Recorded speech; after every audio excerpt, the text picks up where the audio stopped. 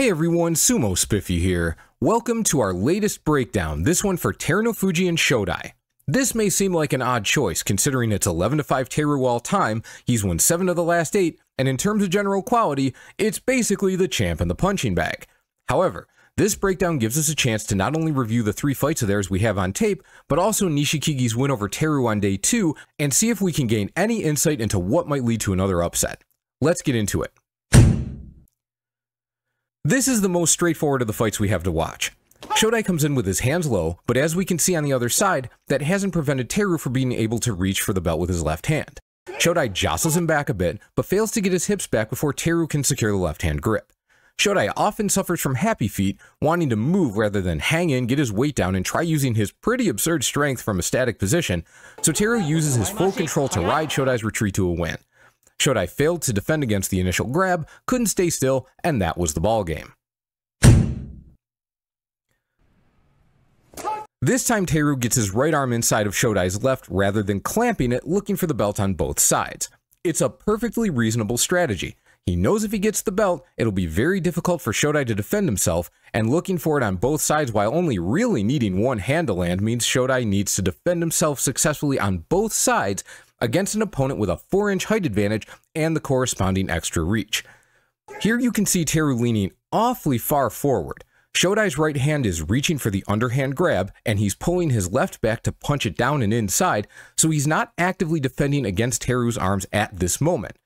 But when he gets that left hand down, pulls the right arm out, and shifts his hips back, he's able to just prevent either of Teru's hands from landing on the belt. Now it's obvious how overextended Teru is, so, since he's free of Teru's control, Shodai just has to get out of the way. On the one hand, some people called this upset because Teru, despite being 11-2 at this point in the Basho, was clearly starting to struggle with his knees, and they felt Shodai was good enough to take advantage. On the other hand, whether Teru made a mistake in using a strategy that his knees couldn't keep up with, or his knees were in such a state that he had to take this kind of risk, he basically did this to himself. Shodai did just enough to make him pay for the overextension, but Teru's feet just could not keep up with the plan. This past May, with surgery over and knees in much better condition, Teru goes for that double grip again, but with considerably better balance. This time Shodai makes a point of defending the attack and gets Teru's arms way up and away from the belt. Teru's center of gravity is way up here, and Shodai uses that to start pushing. Teru's feet aren't that nimble, so he's just able to keep his stance and his balance. It looks like Shodai's in a great position. But that's when the champ does champ things. Check this out. Teru stops shuffling and does a purposeful hop step. He knows exactly where he is in the ring and lands just short of the rope, knowing he'll slide back into it. Shodai has good momentum but little actual control of Teru's trajectory here, so Teru knows he only has to deal with the force of the push. Just before he hits the rope, his right arm is already pushing up on Shodai's left armpit as he drops down, regaining the leverage advantage. His intention is to use the rope as a pivot point, but in order to do that, he has to start throwing Shodai just before he makes contact. To put it another way, Shodai has to be in motion in the direction Teru wants him to go because he won't be able to use that pivot from a dead stop or if his momentum is going a different way. It takes until about here for Teru's right leg to actually make contact with Shodai's left and hit the trip that clinches the throw. That's how Teru was able to make it look like he just shucks Shodai off with one arm. His timing with every facet of the move was as perfect as it could have been.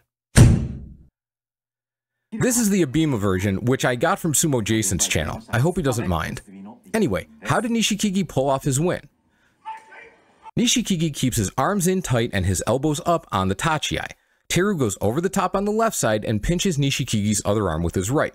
He could very easily grab the belt, but chooses not to. Nishikigi largely only has one method of fighting, going straight at his opponent's face. If it works, it works. If it doesn't, it doesn't. So, somewhat predictably, he jams his hands inside, and Teru instantly clamps down on him. I can't be certain, but given how proficient Teru is on the belt, and that he ignored a chance to grab it here, I'm guessing that was a purposeful decision. He must know Nishikigi doesn't do a lot of maneuvering, so looking for a double clamp with a plan to back him out of the ring like he's done to countless others makes perfect sense. And he gets those clamps. Now he has overhooks versus Nishikigi's underhooks. But Nishikigi has a plan. At least I figured this was a plan, because if he pulled this off at the drop of a hat, I have not given him enough credit. See how they're in opposite stances and it's slightly open to Nishikigi's right? Teru wants them square up, so he steps forward with his left foot. Most guys getting their arm squeezed automatically end up square because the body doesn't want to move in a way that adds torque to the clamp. But Nishikigi takes that exact moment to swing his right foot back, opening that side up even further and heave with all his might. This is the fight. If it works, he wins, and if it doesn't, he loses. He doesn't even get his leg in front of Teru's for a trip to help with the throw. Nishikigi's strength is the one thing he always has, even when he's struggling, and here he puts it to use at just the right time to take down the Yokozuna. Look at how Teru rolls, too. This wasn't even a case of Teru getting into a position he can't quite escape from. This was a straight-up ambush. So this gives us two questions. First, can Shodai replicate Nishikigi's feat? Probably not. He has the strength to pull that kind of throw off, but Teru knows the whole sumo world saw that, so he's not going to easily end up in a position where someone else can replicate the strategy. Second then, is does he have a way to win focused on his own style? And that, perhaps surprisingly, is maybe yeah. Teru doesn't seem like his knees are a major problem right now, so Shodai's not going to luck into the overextension that got him his victory last July. But in the last basho, he did a very good job defending against Teru's hands, then turning that defense into a powerful drive. It's not something that would beat everyone except Teru. Other guys, like Hoshoryu or Wakadu, are both good enough at the rope that they may have pulled off similar victories.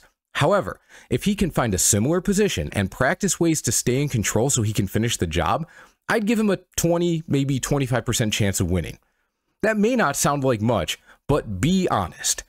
If you knew Nishikigi had a specific plan for fighting Teru, would you have given him even that much of a chance? Alright, that's it for this breakdown. Like and subscribe, and I'll see you in the next one.